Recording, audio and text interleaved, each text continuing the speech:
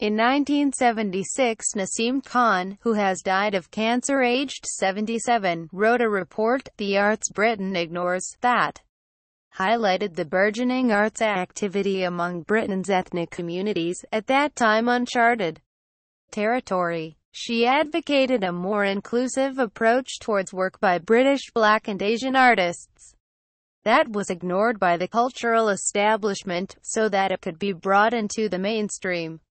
In arguing that Britain was a much richer place culturally due to the contribution of such artists, the report, produced for the then Arts Council of Great Britain and other organizations, pointed to the need for greater institutional support.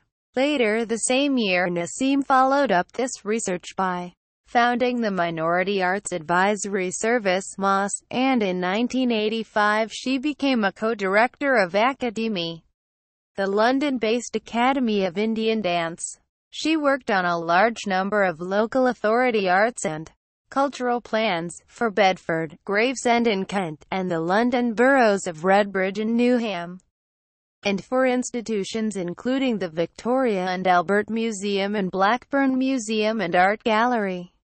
In Lancashire, she was a senior associate with the consultancy Comedia for many years, and team leader for sections of their influential studies Parks and Urban Open Space, 1995, The Future of Public Libraries, 1993, and The Social Impact of the Arts, 1997. In addition to representing the UK at Council of Europe and UNESCO initiatives, she was head of diversity at the Arts Council of England, 1996 to 2003. Throughout she argued that integration is not so much a matter of a common voice but opportunity for different voices, leading to a shared space.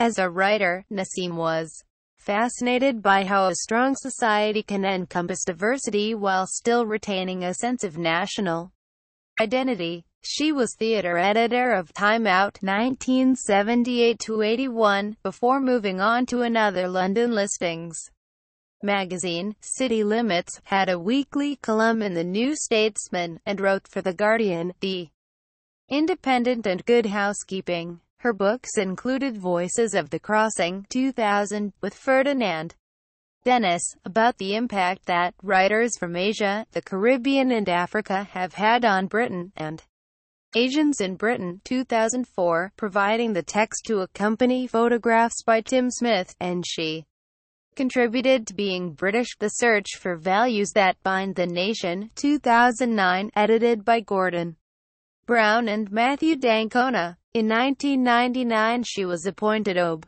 Born in Birmingham, Naseem was the daughter of Abdul Wasi Khan, a doctor from India, and Gerda Nee Kilbinger, the daughter of a German trade unionist, who had come to Britain to learn English.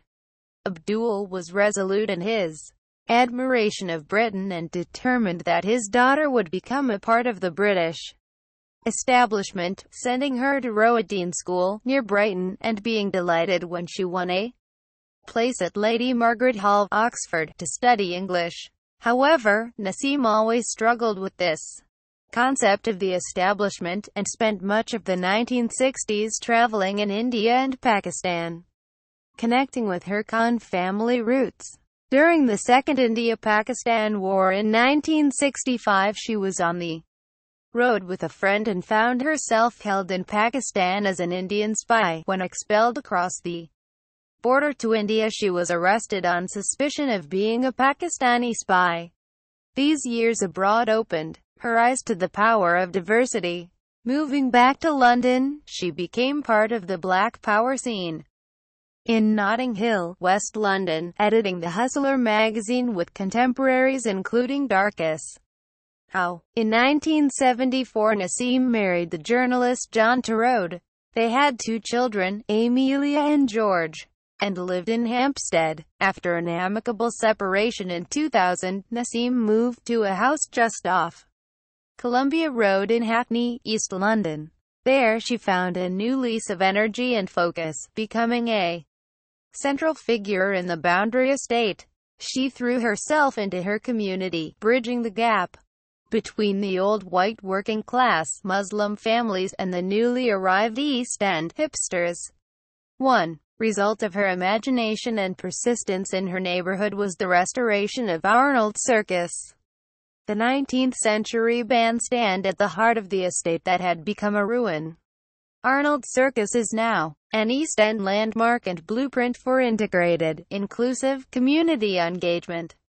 Her last project was the phytology medicinal field in a corner of the Bethnal Green Nature Reserve, with Michael Smythe. Built on a Second World War bomb site, it had recently won a Kew Gardens Innovation Award and a Wellcome Trust grant.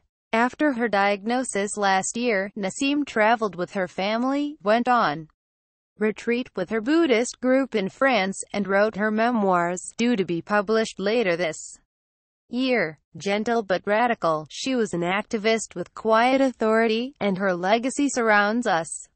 She is survived by Amelia and George, and her grandsons Felix and Eugene. Naseem Khan, cultural activist and journalist, born the 11th of August 1939, died the 8th of June 2017.